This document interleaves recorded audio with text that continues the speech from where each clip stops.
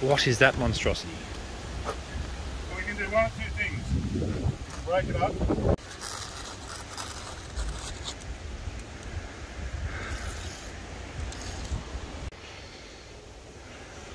Coming along good.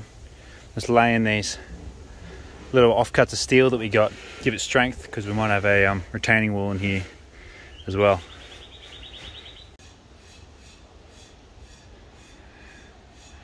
As to what I think adequately named Lumpy, it's all gone now. Did this quick smart little pathway down here that we're going to pave over later on, so it doesn't need to look spectacular, but I think we make good carpenters out of concreters. But also we'll have Dad had an idea to put a retaining wall over there, and with the rest of it I'm probably just going to the engineer stated we need to have little rake-offs on our blocks there, just for water flow, nowhere for water to pool. But I think it's a pretty good effort. I think it's a pretty good effort for about 2 hours work. Done alright. It's a cold, rainy morning in lockdown. Haven't been able to do any work on the house this weekend, obviously, because we can't really go out. So I decided to do some work here. I've already replaced the floorboard in there yesterday, and today I'm thinking about putting a gate on here. So we built this fence as to suit the original out at on the west side of the lake. It's come up really nice. This is where Daniel and I live, and yeah, it's all happening. The painter's been here and he's doing a spectacular job. I reckon those eaves just look awesome. I'll keep you updated. Well, it started raining on me. In the original way I was gonna do these rails would be through a bit of joinery, but it didn't quite work out for me, so I'm just gonna use pocket hole screws. This is the pocket hole jig. Little clamp.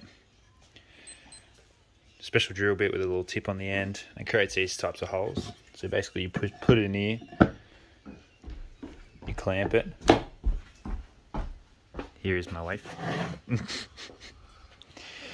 you poke a hole in it, and then you can basically attach things at a 90-degree angle with these cheeky little hidden screws. Ones like that.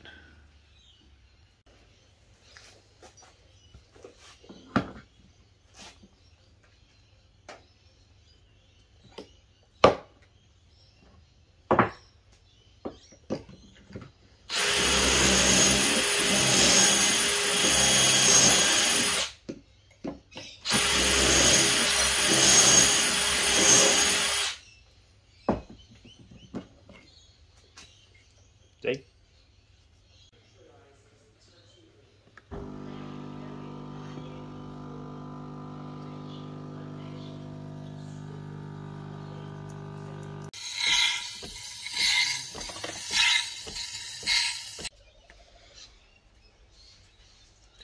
So I'm reading through Joshua at the minute,